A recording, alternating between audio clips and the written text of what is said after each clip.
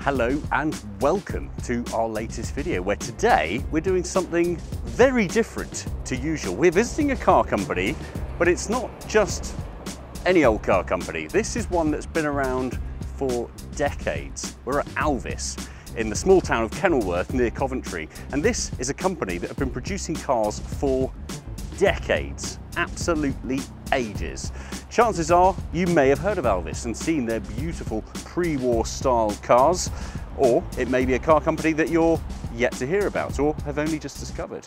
Luckily for us, there's a man inside here who happens to be the big boss of Alvis that can tell us everything we need to know about this company. His name's Alan Stote. He's just through those doors, so let's go on in, learn about this company, and if we're very lucky, take one of their cars for a little drive. Alan. John. Lovely to meet you. Lovely to meet you. Thank you so much for inviting us to this very exciting, beautiful showroom. Absolute pleasure. Now, I'll be honest, I'm familiar with the Alvis brand. I've seen it on the front of cars for many years and I've always admired these beautiful cars, but as knowledge of the company goes, I'm not that clued up, but I have a feeling you probably are. Well, I can certainly tell you something about it. Fantastic. Where should we start? I know there's two beautiful photos at the back here. I'm guessing these are two key people. They are. The man on the left is T.G. John. He was a marine engineer born in South Wales, Pembroke Dock, and he came to Coventry in 1919 after the First World War and started a factory in Coventry. Initially, they were involved in making aluminium pistons, right. But by 1920, he was making small, light cars. Great. And in 1922, this chap here, Captain Smith Clark, he was with Daimler and he was an engineer with Great Western Railways. He joined Alvis and he was a brilliant engineer. T.G. John was also a very good engineer. And I think the reason the company became successful was because you had a businessman engineer talking to a pure engineer, which meant that things were understood between them. In the 20s, Alvis made a small light car, which is the same as that one there that's in the corner, right. Which is a 1030. Little side valve car, fantastic quality. And that would have been £500 when you've been paying £100 for an ordinary car. Mm. The thing to understand about Alvis was that they were coach-built cars, which means that Alvis never made any coachwork. In the 20s, to make your car, marketing your car, it was important to show its reliability. One of the ways of doing that was racing. Mm-hmm. And Alvis went into competition in the 20s, and in 1925 they produced the world's first all front-wheel drive car. Ah, wow. And in 28 they made two cars that went to Le Mans, and they came first and second in their class, and they came 6th and 9th overall. And that 6th and 9th position, they were only beaten by 4-litre cars. Wow. Now, Alan, we're in a room full of incredible cars, and it's quite difficult to know where to start, isn't it? But this one has definitely caught my eye. Is there something significant about this one? Yes, this was the Alvis Motor Show car of 1935 in the Paris Motor Show. And it was bought by a Swedish racing driver, and he had a very special one-off body put on by Vitelli. It's what we call an airline saloon, very Art Deco. Yeah. And that's got a 4.3-litre engine, and it was the only one that was ever made that way. But that's what coach building is. He could have it exactly what he wanted. Yeah. Similarly, there was the Motor Show car of 1938. Right, let's definitely go and have a look at this as well then. Yeah, this is a spectacular looking thing, isn't it? This car was built especially for the Olympia Motor Show in 1938. Its features are it has a concealed hood. The hood drops down into a well at the back. Again, this was a one-off body, just for the motor show. And we make these as the continuation cars now. These are available as continuation cars. Fantastic. Another example of a post-war car is the Graber that was built specially in Switzerland for a customer, with a grabber body. So what era would this be? Because this 1966. right, so yes. And this is such a contrast, isn't it, in comparison to the beautiful Coachwell. Both beautiful in their own rights, but almost unrecognisable as a brand. This kind of gives me almost Lancia, Alfa Romeo styling. Yep. Yeah, beautiful thing. There's a trophy cabinet over here. Yep. Anything in here worth mentioning? So this contains the memorabilia that we have from the factory. In the mid-1920s, they made 2 Grand Prix cars, single-seaters. That's the steering wheel off the one. That's the conrod that failed and put this car out of action. But they were very advanced motor cars of their time, and we've got one that survives, which we're exhibiting in Japan at the moment. Fantastic. So one question I have for you, I've noticed on the front of a lot of these cars there are slightly different mascots. I'm looking at, is it a hare or a rabbit? Well, most mascots were post-purchase fitments. They were aftermarket fitments. There was a company called AE Lines in Coventry who made a lot of them. Oh. This is a hare, and a lot of the early cars, the 20s cars, would have had hares. Got you. They varied. In the 30s, they put on eagles, such as the car you see up there, and then on the 4.3s, it was often the mascot you see there. Great, fantastic. So is there anything else in here that's of a particular significance? Well, I'd like to show you this car here. In 1932, Alvis radically changed the way in which they designed the car. You'll notice that if you see the car next to it, it's higher. Yes. This car is a 1932 car. That, I think, is a 1929 car. Tastes had changed and people wanted lower, rakish cars. Okay. And this particular car has still got its original paint. Wow. From 1932. It was the very, very first Vandenpla bodied Alvis Speed 20.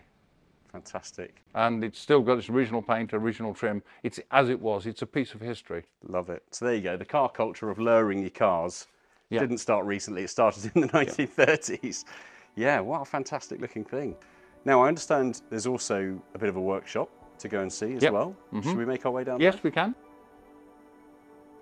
Now, John, I'd like you to see this before we go anywhere else, because I think you might find it quite interesting. Okay. In these cabinets is a car record for every car that Alvis ever produced, a total of 22,000. They're rather like the birth certificates for each car.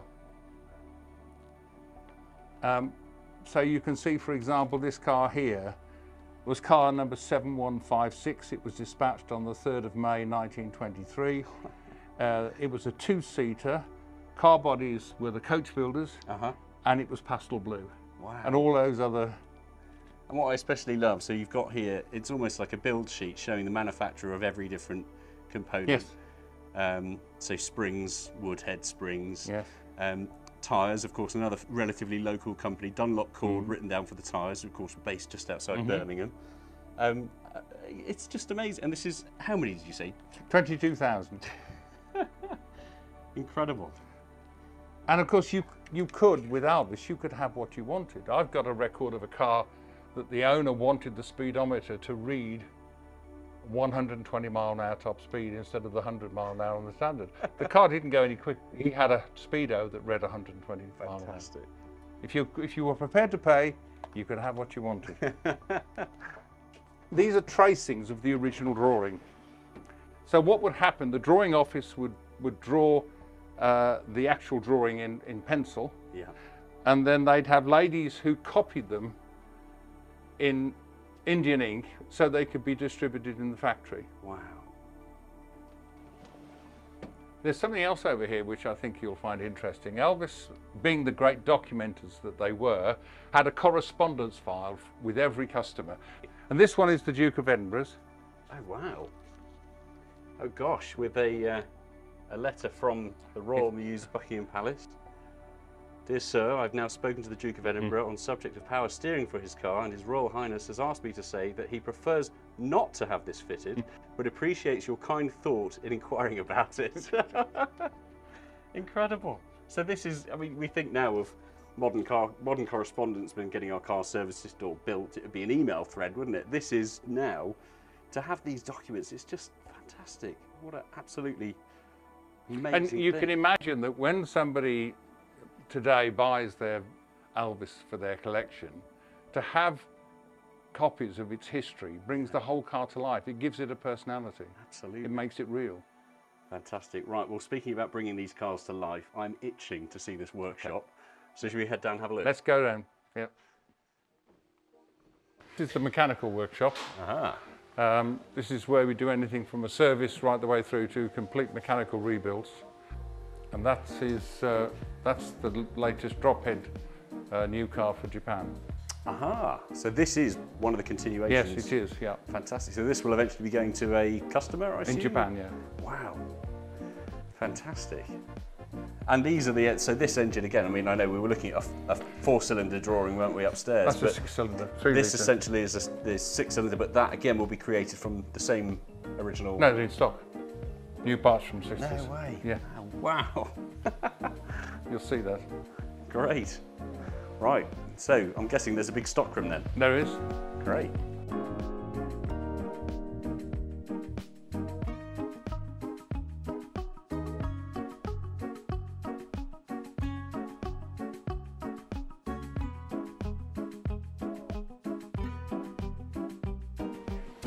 And John, this is the fabrication shop which I wanted to show you. Wow. This is where we build the bodies onto the chassis. There's a complete chassis here, and we're building the framework onto that. This is the jig, which is an accurate profile of the Grabber body car that you saw in the showroom. Yes. And what Paul does, who's in charge of the fabrication shop, is that Paul uses this as an actual a former for making sure he doesn't hit it against that. He uses that wheeling machine. Yeah. So do you want to go and show us what the wheeling machine This does? is an old English wheel. Am I right in saying that?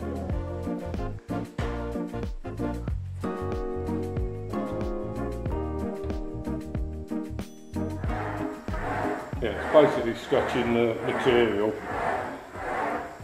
All this does is stretch. So you're putting form in this way, and you can go, if you want to take your edge down. Sort of work it. Right. So that's, Wow. Oh, I see. So it's raised it up slightly. Yeah. Yeah. Wow. So every panel like this, how much time are you putting just into one panel? What did the doors do? yeah, the doors are about 5 to 6 weeks Wow. for the outers and the inners.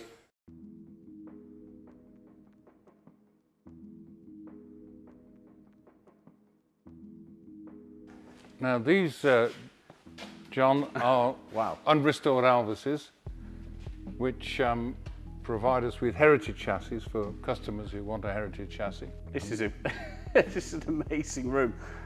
The smell in this room is it's a bizarre combination of oils and leathers and yeah, wow. So where have these cars come from? We just accumulated them over the years. But it means you can choose your car and you can have whichever body you want fitted on it. Oh, I see. So you could pick out Yeah, the because Alvis chassis. never made the coachwork. Aha. Fantastic.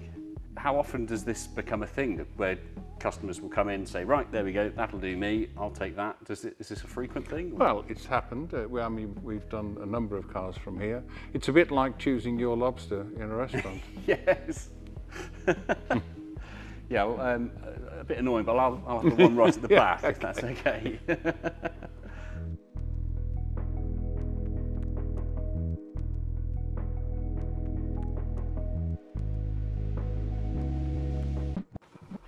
Oh, wow. So this is the parts and where we store all the components to make the cars.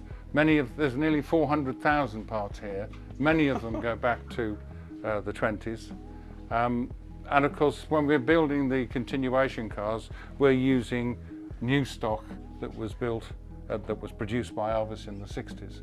So the engines are original new engines that were made in the 60s. So that's these here. These engine blocks were made, forged Yeah. put together in the Cast in the 60s, 60s. and here they are now ready Yeah. to go into a car in 2023. And you just told me beforehand, these boxes, again, I think we automatically assume, don't we, if you're going to have a stock room and you need boxes, you go and buy boxes from somebody. Why would you buy boxes when you're an engineering company? So all of Exactly. these boxes are actually made by the original factory as well. Yeah, these are all from the original. They came in. They're the 1929 stillages and boxes that were used in Alvis. And when Alvis transferred the passenger division here, it all came with it. Wow, incredible. And judging by the way that these are designed, it looks like there's Yes, more. it gets even more interesting upstairs. So this is the second floor of the parts stores, Wow. which just shows you all of these are fitments and components for all the various models. We never throw anything away. We make sure that we keep samples of everything so we know when we have to reproduce them. But it goes on and on. It really does go on and on. I mean, I would never have known such an incredible amount of stock. And this is the top of the racks. of the racks that we see downstairs. Gosh. And so what proportion of the stock in here would have come from the original factory versus stuff that's been remade, do you think? There's about 35,000 what we call model fitments. Those are individual parts that fit across a range of models. Gosh, it's incredible. I wish you could smell this room. It's just, yeah, amazing. Every single room and every space that we've gone to, it seems to be a different atmosphere, feel, a different smell, slightly different texture to everything. It's just, yeah, it's amazing. What an amazing place. So Alan, you've given the most fantastic tour of this amazing facility. We've seen just about everything, now surrounded by 40,000 parts, give or take. There's just one last request, a slightly bold one. Could I have a drive? Well, let's go back up to the showroom and we'll sort a car out for you. Fantastic. So Alan, we are back to where we started, back in the showroom, and I'm pleased to say we're walking towards something rather spectacular. What can you tell me about this? Well, this is one of our continuation series models. It's a 4.3 litre Tourer with a Van Pla body, and this is our demonstrator. And I was wondering whether you'd like to go out for a drive in it. I absolutely would, yes. That would be fantastic. But not before I say a massive thank you. It's been an absolute pleasure to hear your insight and to get such a fabulous tour of your wonderful facility here. And yes, we will be taking this out for a ride. But don't hate me, viewers, because that is going to be in part 2 of this video. So do make sure you've hit that subscribe button to see when the next video is uploaded, because it's going to be me driving this glorious car around the wonderful roads of Warwickshire in the not too distant future. For now though, I'll say thank you so much for watching, and we'll see you again soon. Alan, a huge thank you. It's been an absolute pleasure. See you very soon. Look forward to it. Cheers.